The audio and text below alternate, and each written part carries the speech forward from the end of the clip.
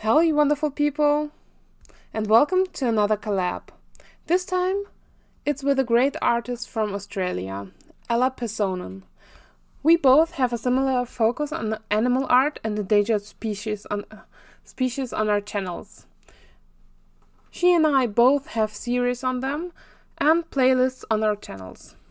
For the collab, we both wanted to raise awareness to the situation that many species are in. Their habitat being destroyed or them being hunted for no logical reason. Being from Australia and Germany, we decided to paint endangered animals from each other's country. I yet have to watch which one Ella has chosen, as it's a little surprise for me.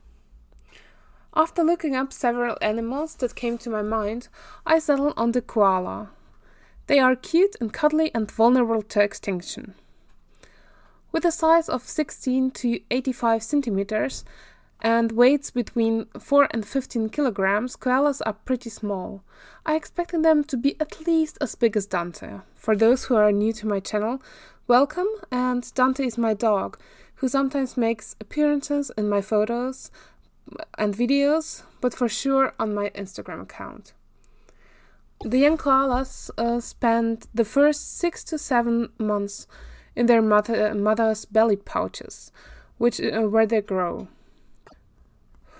The grown animals are asocial, meaning that bonding really just exists between a mother and her still dependent baby.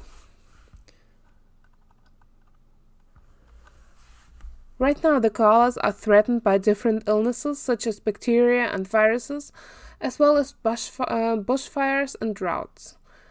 There was a belief that koalas don't need to drink, which is not true. While they rarely come down from the eucalypt trees to drink, they consume water by eating the leaves of the trees. And just a fun fact, most of their time, these cuddly fluffy animals spend sleeping. Right now, there are still bushfires going in Australia. Ella was talking about them shortly in one of her recent vlogs, which I can recommend. She has a wonderful illustrative style to paint and uses different media. Especially her series of burnt paintings really impressed me. While painting the koala, I just was so inspired by her style that I decided to paint the way I did. So different from my usual style. For the painting, I used handmade paints made by wonderful paint makers.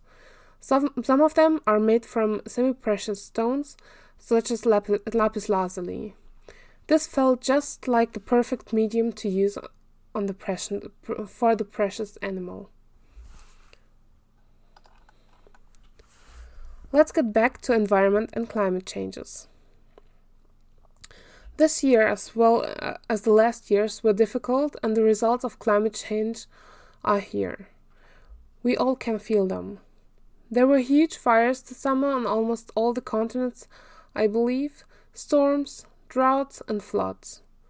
Last year we had a major drought in Germany, which usually has no problems with water. The levels of groundwater are still low, even though it has rained more this year.